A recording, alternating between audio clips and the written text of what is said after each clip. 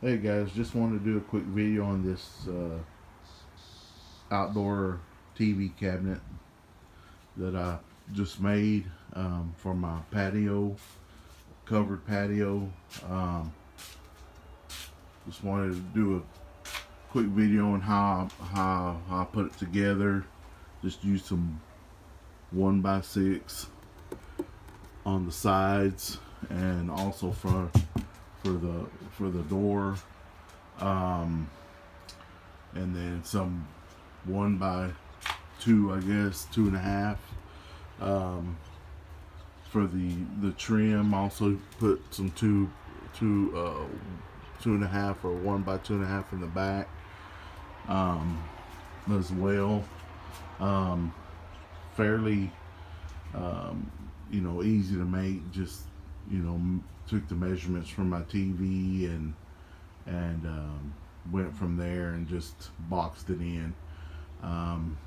Nothing too hard to put together. The only thing I would say what was difficult, or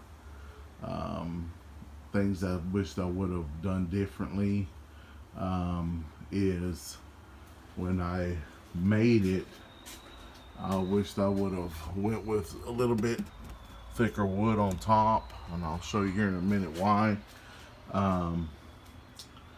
But overall,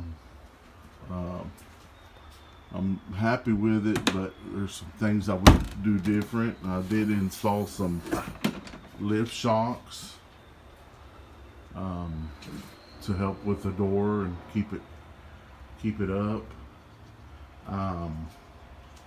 Things I would have done differently is I would have left a little bit more room on the sides to compensate for the brackets. I had to cut this one down, or both of them down, a little bit, so it wouldn't be hitting the TV. I wish I would have done that different. Left at least an inch and a half maybe on each sides, maybe on top as well. And got 3 hinges here, as you can see, but if I would have went with a larger stock on top, it would have helped with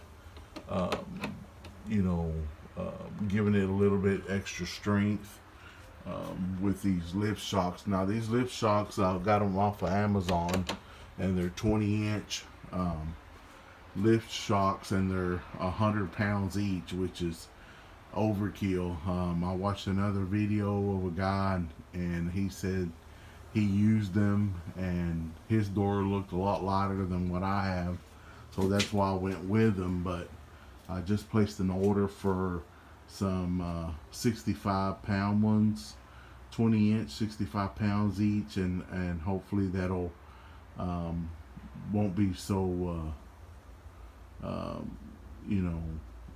tight on my door when I go to lift it. Right now it's a little hard to pull down. I mean, not too bad, but you got to put a little muscle in there to bring it down. And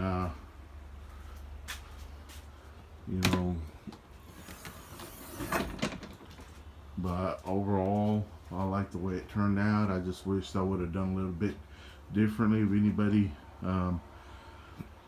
wants to make their own, like I said, 1x6 all the way around, and the trim, I used some old stock, and then the door part is some new stock. So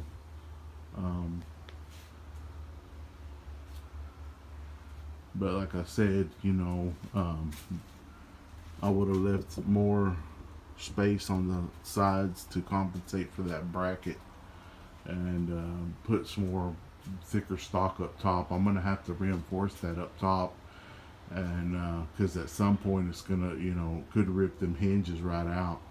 So just wanted to do a quick video and show you guys what I made. Thanks for watching.